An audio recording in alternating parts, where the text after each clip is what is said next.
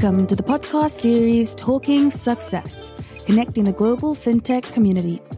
I'm Stacey Jafta, and today I'll be chatting with Rhett Roberts, co-founder and CEO and product officer at LoanPro. LoanPro is a SaaS loan servicing software, empowering tech-forward lenders through automation and data visibility. Hi, Rhett. How are you? Hi, Stacey. Thanks for having me this morning. Yeah, excited to have you on. That was a mouthful of a title. Yeah, when you start your own business and innovate over time, you end up wearing a few hats. And so I do oversee our management team, co-founded the business with two of my brothers. The three of us still work together. And my true love is the product side of things. And so I oversee our team on the product as well. That's awesome. Do you think you'll ever give up the product side? I don't want to. I enjoy it a lot. It's really the innovative process of developing and taking an idea and turning it into reality. That's where I find a lot of satisfaction.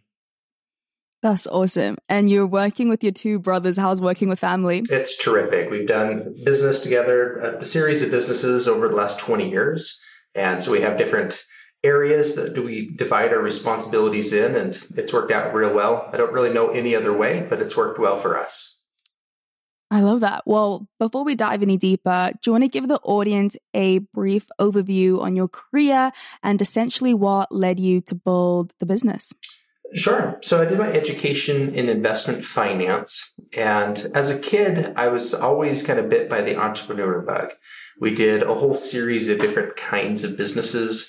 As you know, early teens, we would mow tons of lawns, and we noticed a shooting range. There was all of the discarded shells. And so as a 14, 15-year-old, I built this machine that we would shovel in all the discarded shells and rocks and dirt, and it would process those, and we were able to recycle many 55-gallon drum barrels of shells for the brass. We had a cattle ranch. We did a whole bunch of things throughout the years. And so I was pretty excited to go study investment finance. And I did so, got an offer back on Wall Street, got married about that time. And when we were reviewing, hey, do we want to move? Do we want to do this lifestyle? We kind of said, let's give it a whirl. Let's try our own business again. And so I joined my two brothers, who I still work with, and we started a car dealership. Bought and sold cars for a few years, really enjoyed that. But we learned we could make more money if we could help our customers get finance. And so we started what's now known as a related finance company. A segment of our customers that couldn't get credit union financing or didn't have cash to buy the cars, we could help them get financing from our company. And we really enjoyed the lending business. Scaled, got a few $1 million out in auto loans and said, hey, this is fun. This is what we really want to do. And we ran into a roadblock in the scaling, or the ability to scale our lending business of the software that it was managed on. We went and hunted, and really the options were you could use software that was from Banking Core, and it was hundreds of thousands of dollars and stuck in 1980, right? It was just really frustrating to use it. And we thought, okay, well, that's not going to work for us. It's crazy expensive. And also, it doesn't do what I want it to do. You have to memorize codes and work with a DOS-based system. It's like old school to work with. And we thought, well, let's be innovative. And a little bit of naive at the time, we thought, okay, let's go ahead and build the platform. There was also some other issues of the background in finance.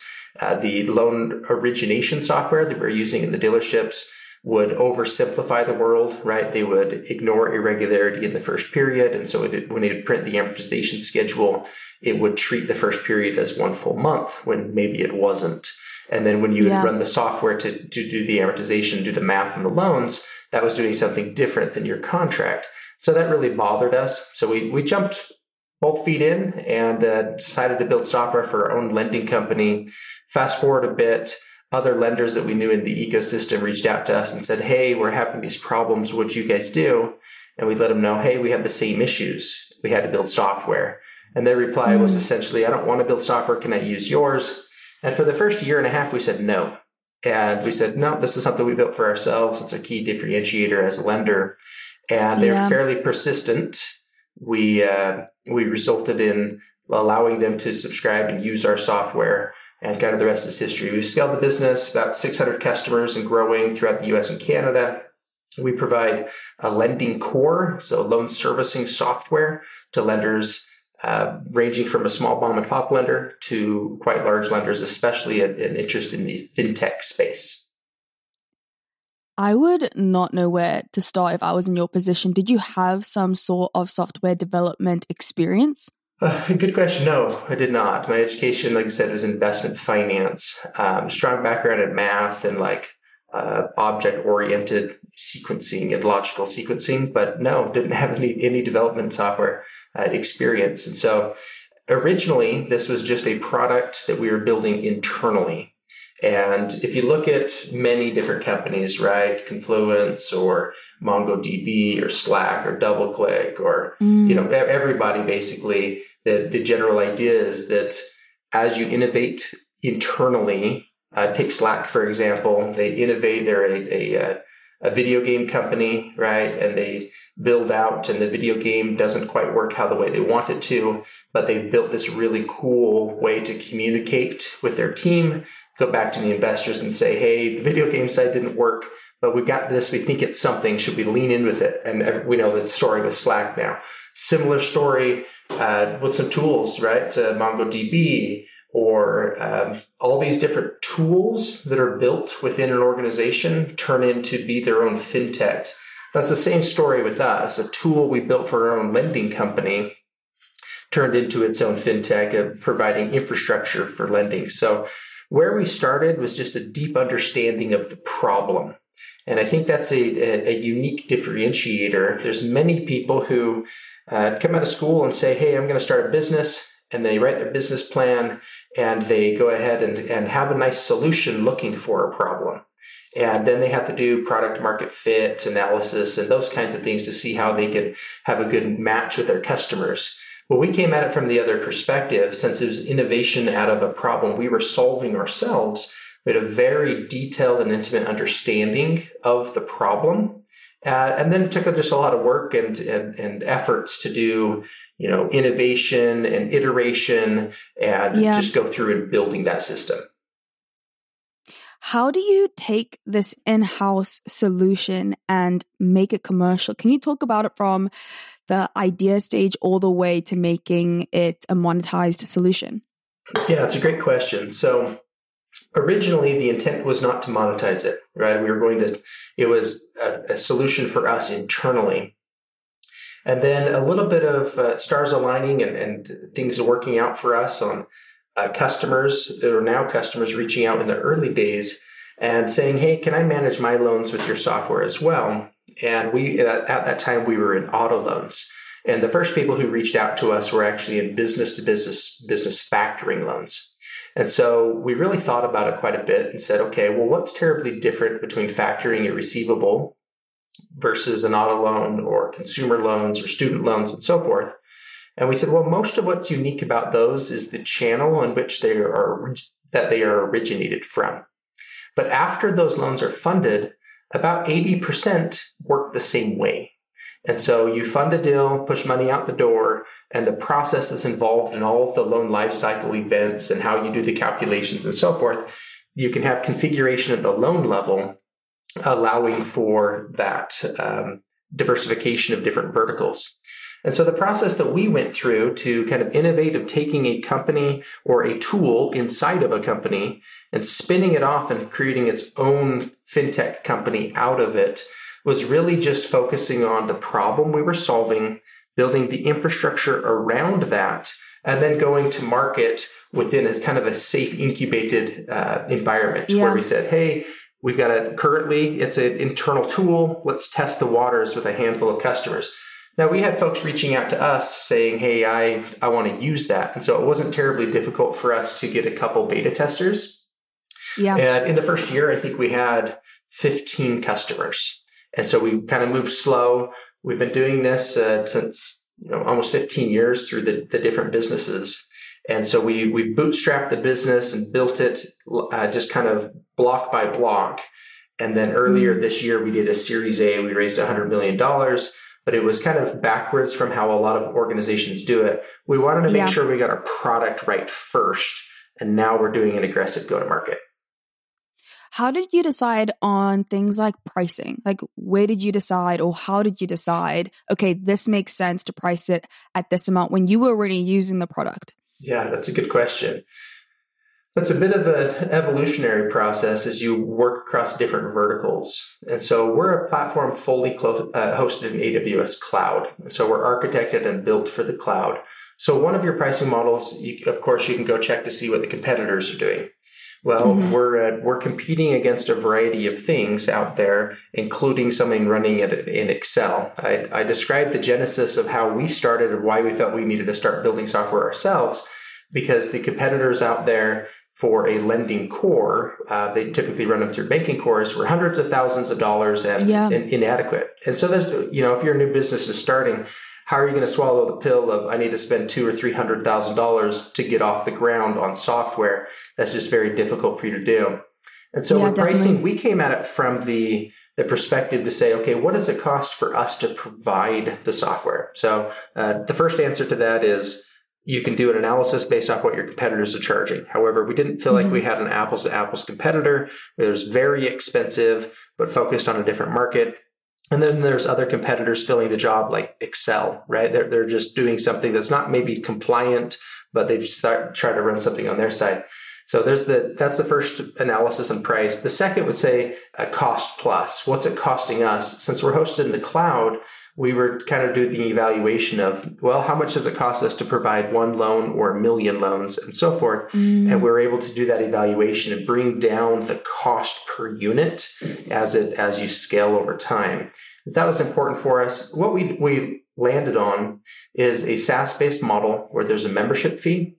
And then there's what we call billable accounts, basically so many cents per loan per month, and it scales with you over time, really allowing our customers to start small and we grow with them over time.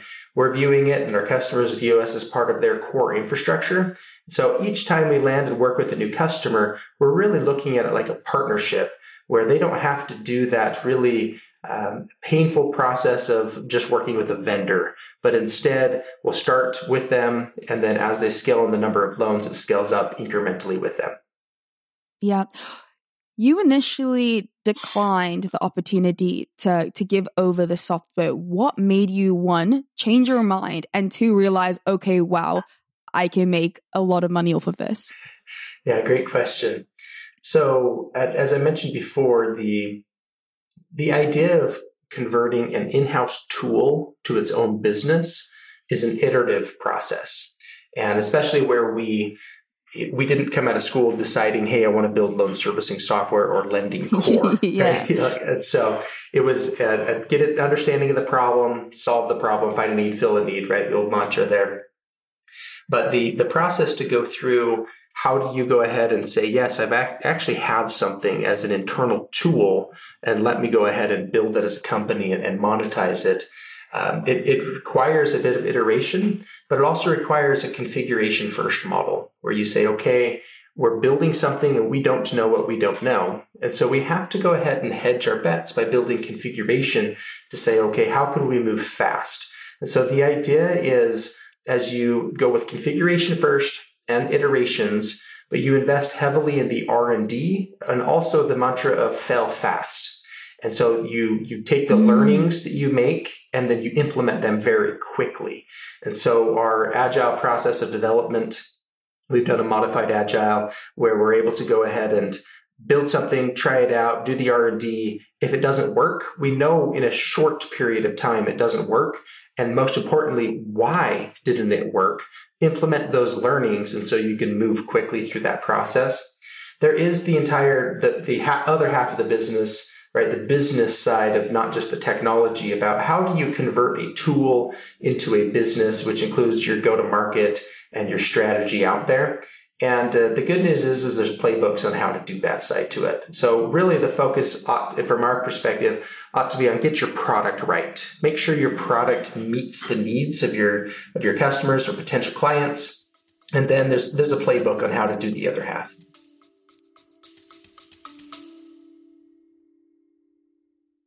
Scott, could you design a video game? I could make you a hypothetical one. If I took some random genres, mechanics, maybe blended them together, and created a new hypothetical game. Now that would make a great podcast. Undoubtedly. So what would you make? Something original and exciting? A Dark Souls city builder? A co-op roguelike? Everything. All of that. We could use the Nemesis system and put it in a first-person shooter. And we could have a loot system with survival mechanics and motion controls. And maybe you could, save a kingdom from some out-of-control toasters. What about party? Catch the Gaming Blender on all your favourite podcast platforms.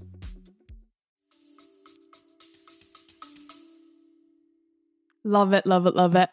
We were speaking a couple weeks ago about your retention rate in the business, where we find so often a really high turnover in tech companies.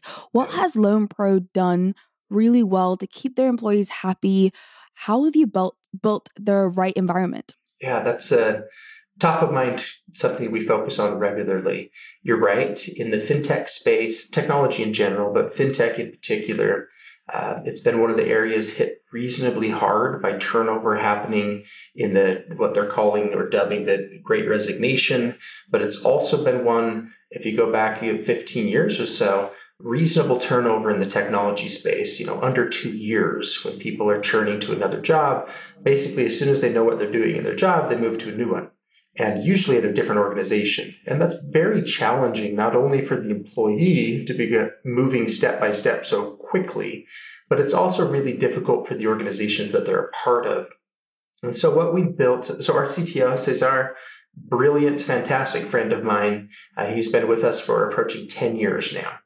And that's a little unusual to have somebody highly technical skills that have been around an organization for so long. We feel like the recipe that we've built for this is based off of how compensation works. And so we have 5 principles of compensation. First is, of course, there's money, right? Everybody wants to get paid. It makes the world go round.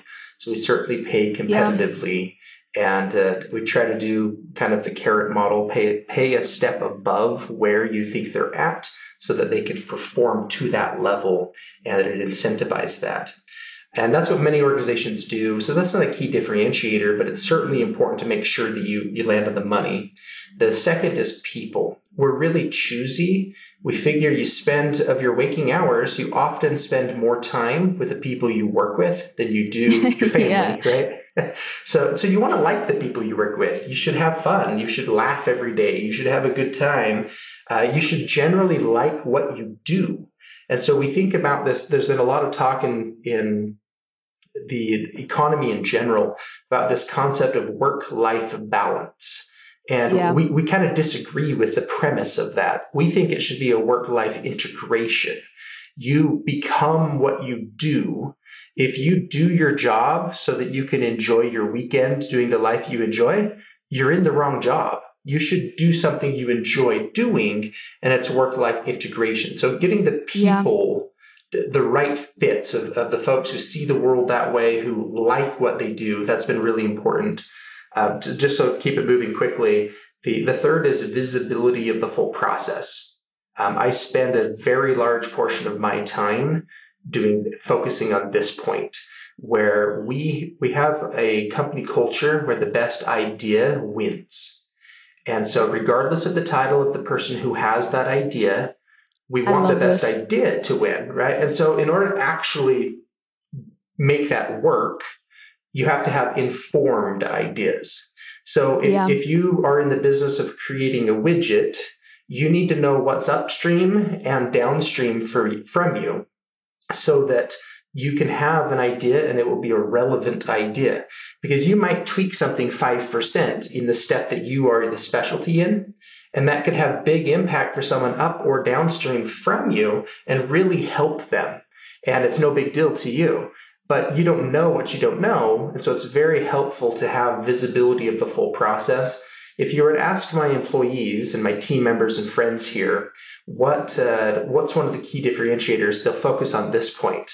They're not siloed, and they're not just creating their widget where it magically shows up to them, they do their thing, and then it leaves and does something magic on the other end. They do have visibility of contextual understanding of the why behind what they're doing. And I spend a lot of my time doing this. So we do a lot of, company newsletters, all hands on deck, a lot of written material. And when we hire somebody, I hire a new developer, full stack developer. We send them through a 2-week little LoanPro university to understand loans. Love it. Understand, like, it's not even anything to do with their job yet, right? They're understanding all these things because when they're building it, they understand, oh, that's the problem I'm solving. Yeah. So that's a big one. Third. The fourth is intellectually challenged. This means when I hire you, I don't want you to currently know how to do everything we're going to ask you to do. If you do, you're going to be bored very quickly. And so we want you to know how to learn and learn how to be able to figure things out. But you should have intellectual stimulation from your job. It should be interesting and challenging and help you become more. And finally, the fifth one is meaningful work. What we do actually has impact in the real world. We're managing tens of thousands of eye hours, people looking at our screens, our customers, their employees looking at our screens every week. And so when you make a change, it impacts real people in the real world. They could be more efficient. Businesses can save money. They can, their employees can spend time doing other things that are more important to them because we've been able to solve those problems for them. So people get some value out of having real world impact, not just theology.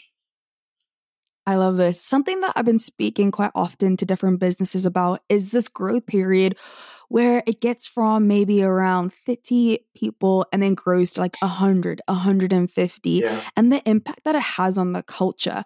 How have you found this where you talk about, listen, everyone's opinion counts. If you have a great idea, yes, let's go.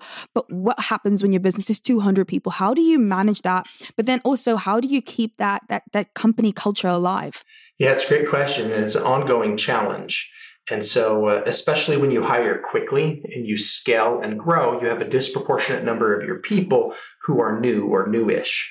Yeah. And that makes it difficult. So what we've gone about is in our induction process, and we do this regularly, we call them company stories or history stories, where we go back and we tell stories as to the genesis and origin of our business, the problems we're solving, the funny stories, the crazy things you do when you're operating on a shoestring, all of those kinds of things to help the new people have the same connection with the business of the people who've been here for 10 years. And they can understand and get the connection with the problem you're solving and with the business and that relationship there.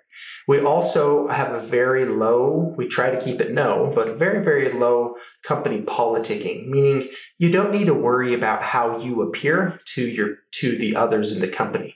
Since we want that best idea to win, we're go ahead. There's nothing more endearing than having a employee have an idea, raise their hand and say, this is my idea. And then to have the management team get behind them and say, that's a great idea. Let's allocate the resources and materials that need to be dedicated to that to see if it's going to work.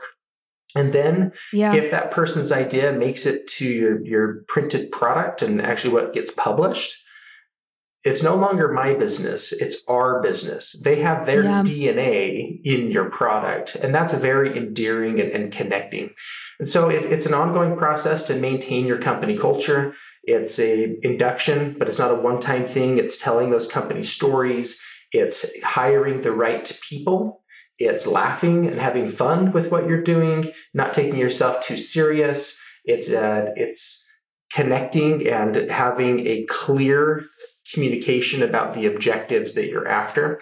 And what you find is that the new people, they have that newness drop off very quickly, and they become, your company culture evolves over time. It's not a matter of keep it exactly the same that it was. It's that you have your guiding principles and your values, and you maintain those values, but it evolves as your organizations change. So very early, when we're 10 people, all of those 10 people had access to the founders. Well, when you get to 100 people, that's logistically not as easy to do, to have everybody have access. So you got to build out the processes to handle that. But you want the new people, when you're at 100 or 150, you want them to still feel all of those same company values. I love that. Rhett, Well, I'm very excited to talk about, and I'm putting my nerd glasses on, and everyone in my business knows this is a topic I love to talk about, is daily routines, strategies to maximize effectiveness and efficiency. I have a decently strict schedule, and like what I like to do, I like to wake up early, really use my mornings to myself, and whether that's get a workout in the morning or just take a slow start. I also really believe it's really important to look after yourself so that you can be the best version of yourself for the business. Mm-hmm. Is there anything specifically you do that you would like to share? Sure. So I don't know that they're terribly unique to me, but there's been a lot of material written on this topic. I also have my nerd glasses on in that I've read a lot of books about this, and things have been interesting. You hear about, some people who do their time slots of 5 minutes every day, some people that organize their cycles and stuff. What's worked really well for me is I'm an early morning person. And that means I typically rise about 4 to 4:30 in the morning. And I've got 4 kids. My oldest is 12. So my wife and I, typically I'm the only one who's awake when it's 4 o'clock in the morning. And I get a few hours to myself. And I do the hardest things first. And so I study the night before. I always have next to my bed, I have a list of all the primary challenges that we're focused on. And I resort those in the most challenging first, the stuff I don't know how to do or something that's really challenging to try to figure out. And I review them before I go to sleep. And then when I wake in the morning, I have a couple of hours, typically between 4 and 6 or 4:30 and 6:30, somewhere in that range, that I can focus on those in quiet time. Also, for sports, I'm a swimmer. I swim a lot. I've done the Escape from Alcatraz race a few times, and I used to be really good at swimming, and now I do it just more for exercise. But so I'll study for a couple hours in the morning, to hopefully solve something, have some kind of a breakthrough. And then I focus on those problems for quite some time in quiet time. And then I go jump in the pool and go swim a mile. And almost every day, since I have that repetitive process of, swimming, the breathing, the cadence, a lot of people get this with the running as well. I figure some things out while I'm just thinking on it for an hour or so. And or half an hour to an hour, go swim there. And then I get, do breakfast with the kids and things. And I'm into the office by 8:30. And then you do your normal day. And it seems like during your normal day, you get a million interruptions and you're just meeting with people all day. And so I'd say between 9 and 3 p.m., I don't know how terribly productive it is because you're helping to facilitate everybody else moving forward. Yeah. But those first couple hours in the day, I seem to get more done that's on my list than I get through the rest of the day. And then I repeat. The end of the day, before I go to sleep again, I sort and order the projects that I'm working on. So I think the most successful for me has been that time that I'm exercising instead of just listening to music or a book or whatever, just letting my mind wander. For me, it works to try to work on the most complex problem that we're focused on during that time. I was hearing different people's opinions on this, and just like yours, doing the hardest thing first. What I've been speaking to, and for example, my partner, he works the best in the night. Like I do not understand, like after 8 p.m., like don't talk to me. You're not going to get a good idea out of me. That's just like how it works. But you can wake me up at 3 a.m. and I'll be like completely awake, ready to go. Yeah. And another theory I heard was just figuring out what time of the day or night, in some people's cases, you work the best. Of course, if you're working for somebody else, you can't be taking business calls at like 9 p.m., 10 p.m. But what theory I learned is just figuring out and taking like a week and just jotting down when you feel the most productive.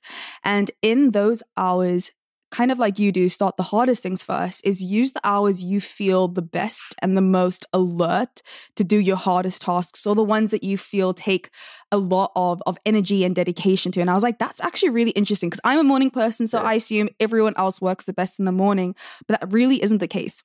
Yeah, that's true. And our team, we get different personality types that do it different ways. So we're not quite half and half, but there certainly are people who prefer to, they have a hard time getting up in the morning and they prefer to stay and work later. And so we facilitate that. You can't have everybody pretend that everybody's the same. And so you need to facilitate a culture and environment that allows them the necessary tools and freedom to operate the way that they work. So we do have some of our team that's firing off emails and doing things late afternoon, late evening, and others of us who start very early, which results in, it looks like we're operating 24/7. Yeah. That's awesome. Rhett, thank you so much for being on the podcast. I'm glad we got to nerd out together. Well, Stacey, thanks for your time. I appreciate it. Awesome. Where's the best place for listeners to reach you? Sure. Yeah, they can connect with me on LinkedIn or also check out our website, loanpro.io. Perfect. Chat soon, Rhett. Thank you. Bye. Thank you for listening to this week's episode of Talking Success, Connecting the Global FinTech Community. Feel free to follow us on LinkedIn at Talent in the Cloud. And if you're interested in exec talent, expanding your team, or you yourself are looking for a new, exciting change in your career, check out our website, talentinthecloud.io.